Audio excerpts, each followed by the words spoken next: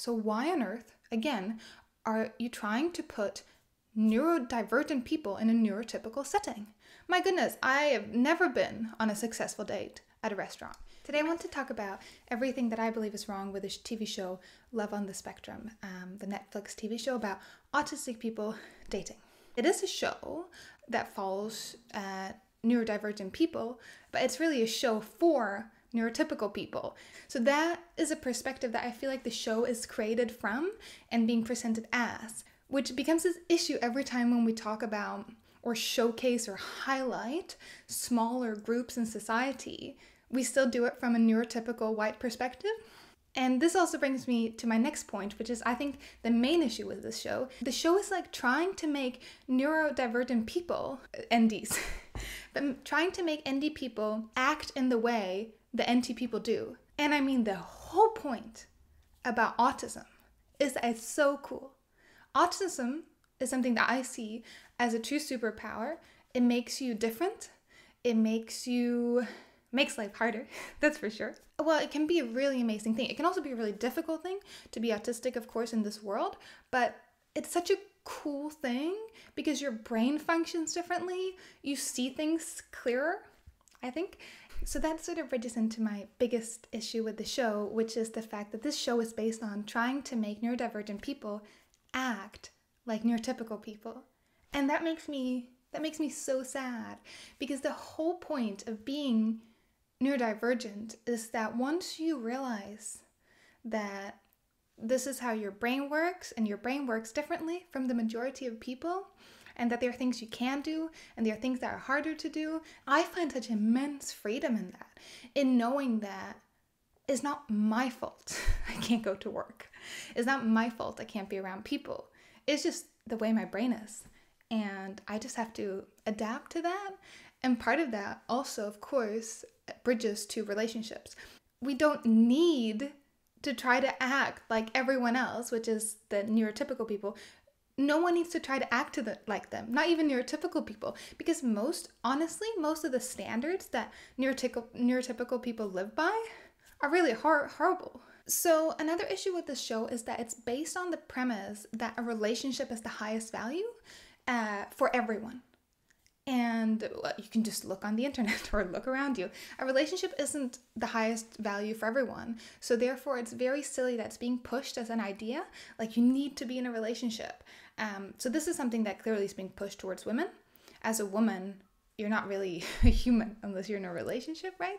But yeah, so the premise that you need to be in a relationship to be happy, obviously that's a problem with every dating show, but I think it becomes a bigger issue when we try to create this narrative that autistic people will only be happy if they're in a standard heterosexual relationship. It's like it's trying to create this narrative that everyone needs to be like the neurotypical people. Autistic people also need to be in relationships.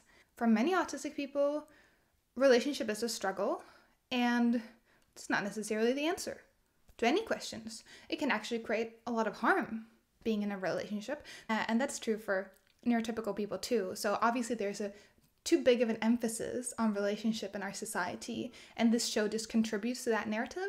Let's leave the autistic people out of this, because as an autistic person, it's easy to see through these layers of society that are fake. Like, for example, people with Asperger's or autism aren't as attached to gender roles because they're not natural. It's just fake. It's just something we're acting, right?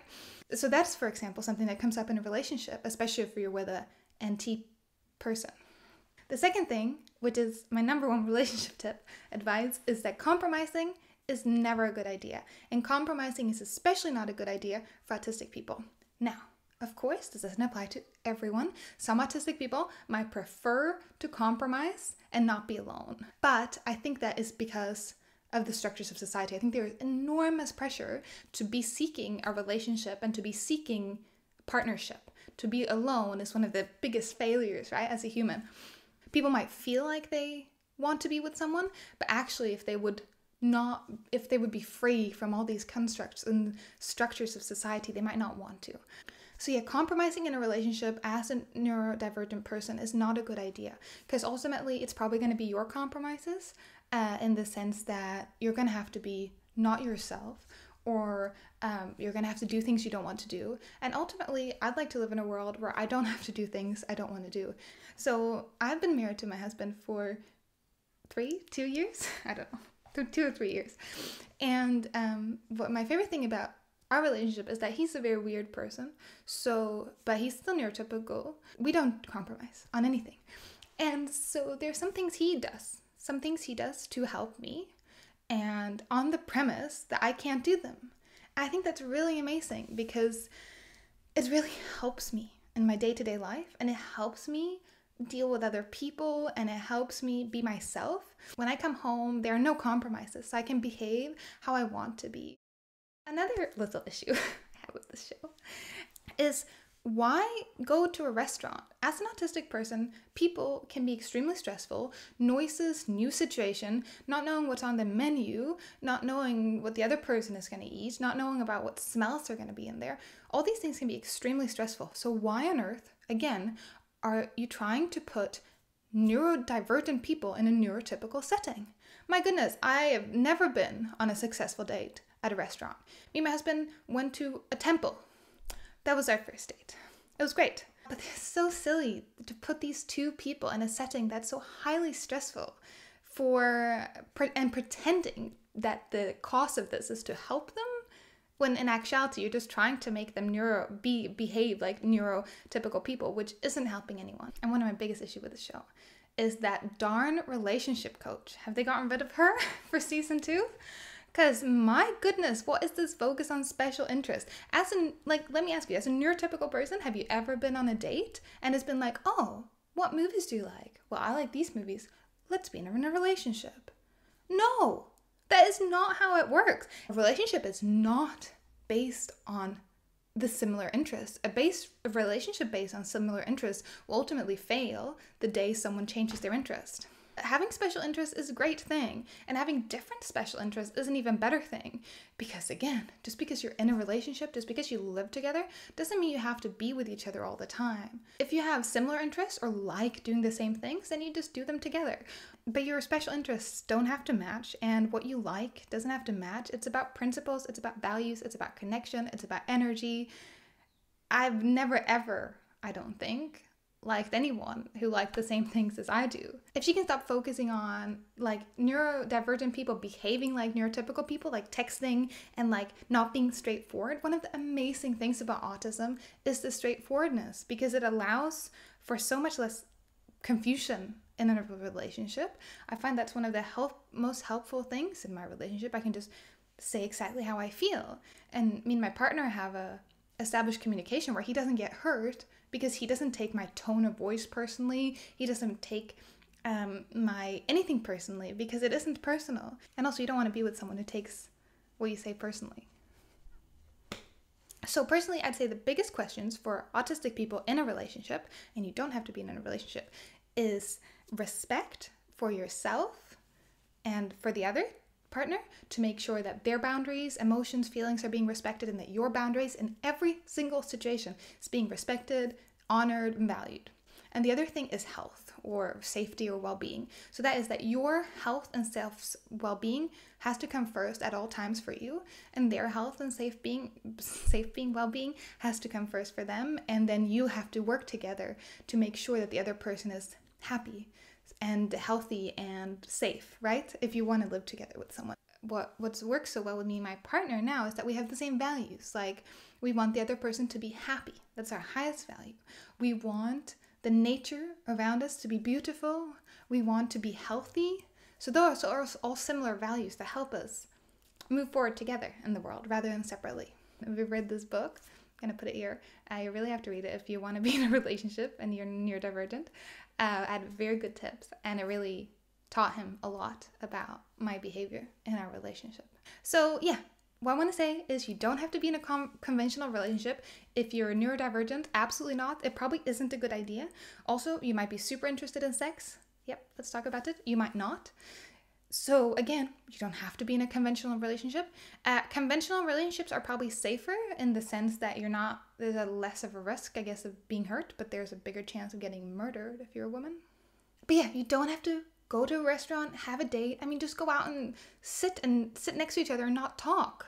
Why can't we show that in the show? Why can't we show people's own expressions? Like, what would you want to do on a date? Autism is a superpower, so utilize it. Can you please just show autistic people getting to express themselves and utilize their superpower? Like, isn't it amazing to live in a world where we're more honest and more direct and more straightforward, where we can actually have a conversation without all these layers of fakeness that neurotypical and the societal structures put on us? And this should also be highlighted in this show, because that's what it should be about. It shouldn't be about neurodivergent people trying to date like regular people and then people on the internet being like, oh my gosh, you're so cute. No, they're just humans just like you, and they should be able to date in a different way, where they don't have to sit at a restaurant, talk about, and create small talk. I absolutely hate small talk, will not engage with it, and I absolutely do not want to engage with small talk with the partner I'm going to be with for the rest of my life. That would be so tiring if I had to have do small talk with him. I've written down that conventional relationships suck, and they do. This part of the conversation has to be voiced, and yes, it's ridiculous that it isn't being more voiced, and it's ridiculous that this voyeurism of watching people who are seemingly different try to behave in ways that doesn't feel good to them, that doesn't feel natural, or that doesn't feel like they're honoring their innermost truth. Because that's how I feel in every moment where I'm not being myself. I have to put on something and I can't be myself. I don't know how to. Autism is amazing. Non-conventional relationships are amazing. And I can honestly say that I'm happy with my partner in every single moment. And would I not have met him, I would have for sure been single for life. And I was completely set on that. I never thought I'd be in a relationship. I had decided that I was going to be single for the rest of my life. And I was happy with that. So I'd say be happy with that before you need to find the need to be someone else. And don't listen to anyone telling you have to be in a relationship, including this silly show. And especially not if you're not neurotypical. Because, yeah, the structures of society are crazy enough as it is. So adding like the nuclear family into that, it's just not going to work. You should just completely live your truth and be completely unapologetic. Because why should we try to be like everyone else? I don't see the point of that. That was everything I had to say, I think. Thank you so much for watching this video. Please give it a thumbs up and subscribe if you liked it. I'm very passionate about this. I'm very passionate about relationships, and I'm very passionate about autism. And I find it horrendous that we live in a world that doesn't value diversity. So let's value diversity. Let's not encourage autistic people to be like neurotypical people. And let's not encourage anyone to be in a relationship where they're not ultimately happy. Okay, bye-bye.